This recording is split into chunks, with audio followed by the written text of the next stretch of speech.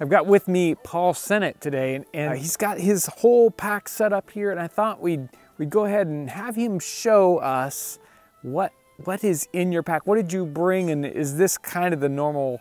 Is this kind of the normal setup? It's my normal setup, especially if I'm gonna walk in somewhere. If it is an event where I might drive, I might have a cooler, but that's kind of typically the only. And you pack in a lot to yes. a lot of events? Yes. Right, so you just like, yes, this is everything you could bring on your back. I'll step out and let you tear this down and show us what you got. Okay, sounds good. Okay, so when I'm wearing everything, I've got my powder horn shot pouch, comes across and rests underneath my, my right armpit here. I'd be carrying my rifle.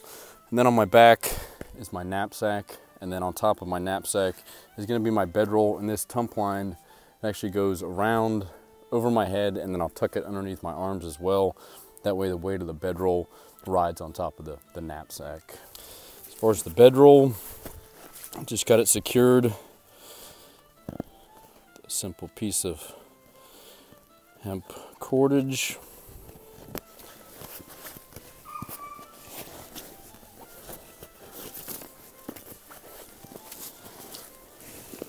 And then you can see where the tump line was. It's kind of rolled up inside of the bedroll itself.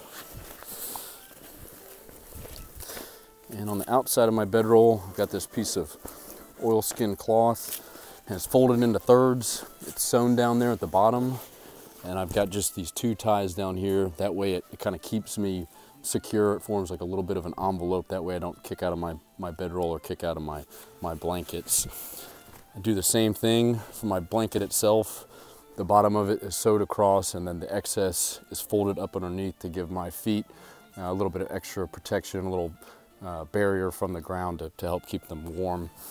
Inside here, I keep a pair of thigh-high wool socks, nice and big, nice and warm, and then a wool shirt as well. This shirt and these socks are strictly for sleeping. Once I go to bed, I'll put them on. Then once I wake up and kind of warm up a little bit, I'll take them off and I pack them back in my bedroll. That way I always have a nice, clean, dry, warm shirt and pair of socks to sleep in.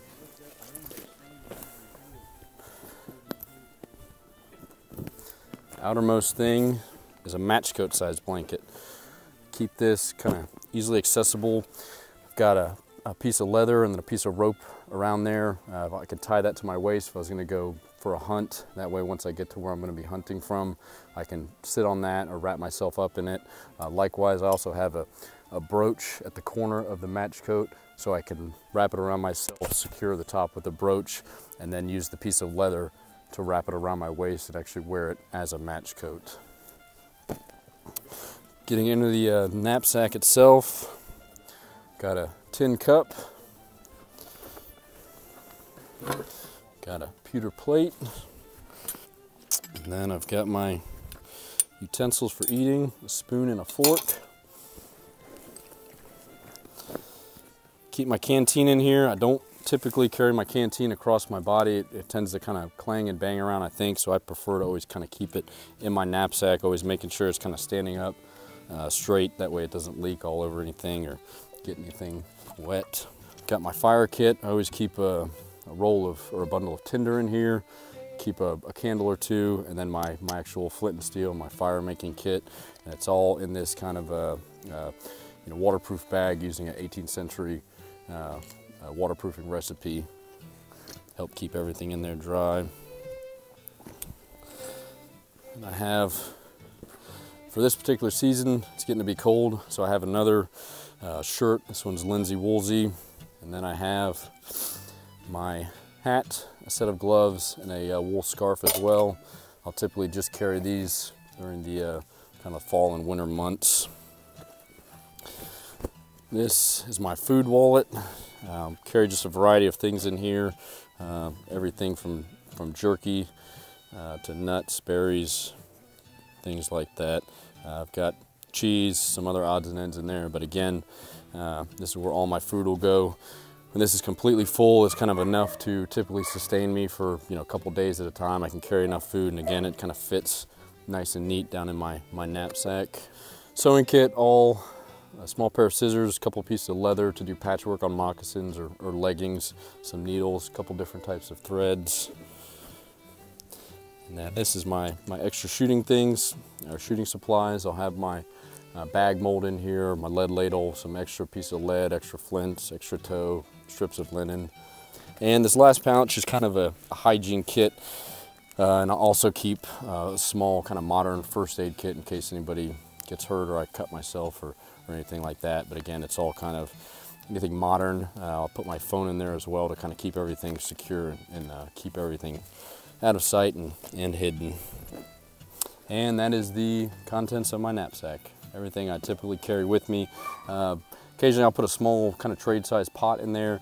With this particular camp, I carried in a 2 or 3 gallon kind of large kettle that we're using right now over the fire to cook up some food.